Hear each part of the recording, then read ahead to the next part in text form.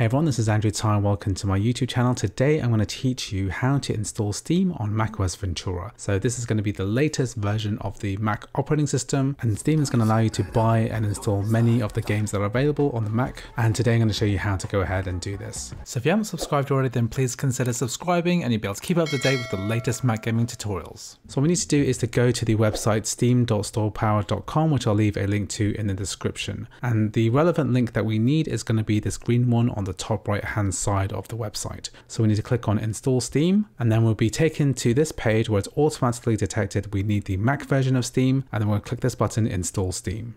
And that's going to start a small download. And what we need to do is to minimize this and then go to Finder. And within Finder, we're going to go down to Downloads. And within Downloads, we're going to double click on steam.dmg.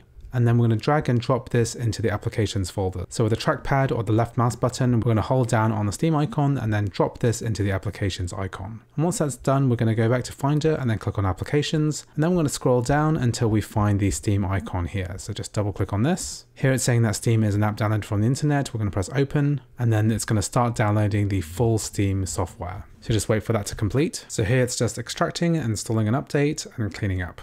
So now you can see that Steam icon here is bobbing up and down. That's just waiting for it to start. And then here what we're going to do is to log into our Steam account. So if you don't have a Steam account already, you can create one for free. Just press create new account. And then all you need to do is to enter your email address, and then you'll be taken through to a standard account creation window. However, what I'm going to do is to log into my existing account and then move on to the next step. So here it's asking us for my computer authorization. I'm going to click next and then type in the code which I'll receive from my email account. So next I'm going to press finish. So now we've successfully logged into the Mac version of Steam. We can go ahead and download Mac versions of games, or we can easily buy them from the store. One tip is that if you click on this Apple icon here, then this is only going to show games that have Mac ports, and we can easily go ahead and download any of these games. For example, if I want to download the game Papers, Please, we just select that on the left, press install, and then if we press next, it's going to go ahead and install in its default location. And you can see here it's downloading, and once that download's complete, we can go ahead and press the play button. I'm going to launch the game, and the game Papers, Please has now loaded. This is the Mac version of the game, working great on macOS Ventura through Steam.